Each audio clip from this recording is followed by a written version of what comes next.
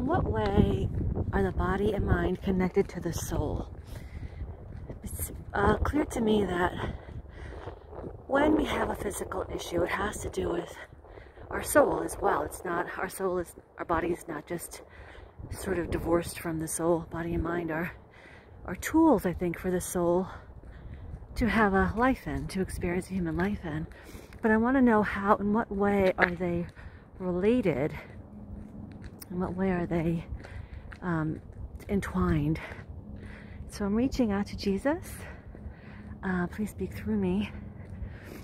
The soul has and always will be an integral part of the physical system that includes the mental part of the physical system.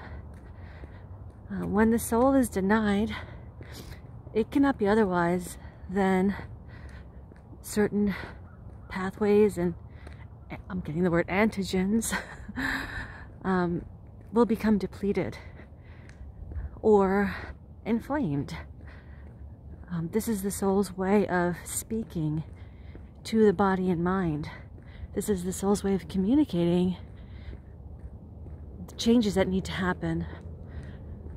This is the soul's way of getting the attention of the body and mind.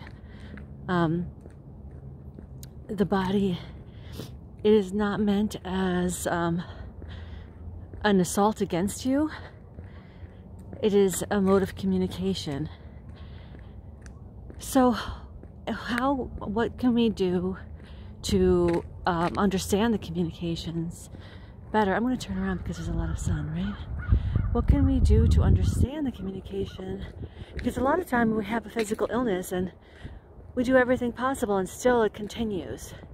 So what can we do to clearly understand the message the soul is trying to convey through a physical condition?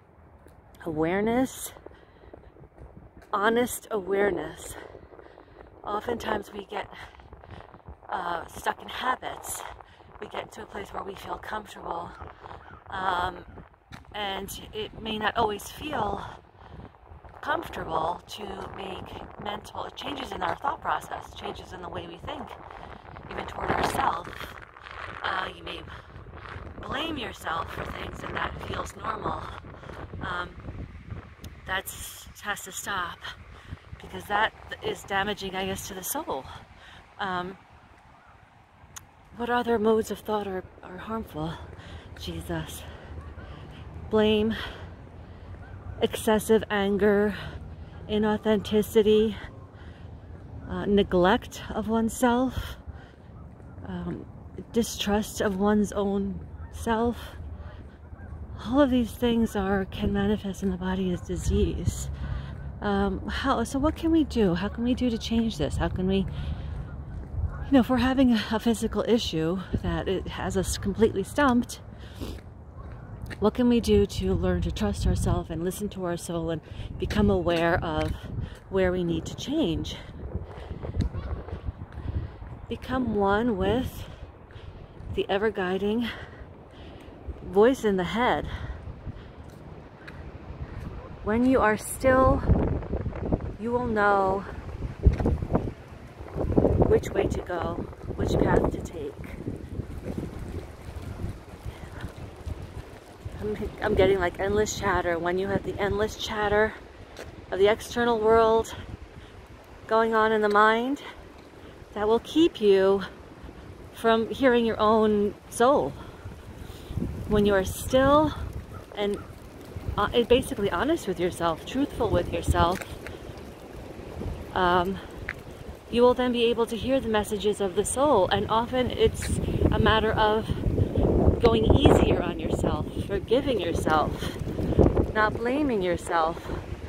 These are often the issues, I think, that cause us to have physical ailments. Okay, that was today's message. What do you think? Are you struggling with something in the moment? Share it with me. Share it in the comments, and I can ask about it. Ask Jesus, and we'll see what comes up. In the meantime, like, subscribe, share, and I'll see you in the next one.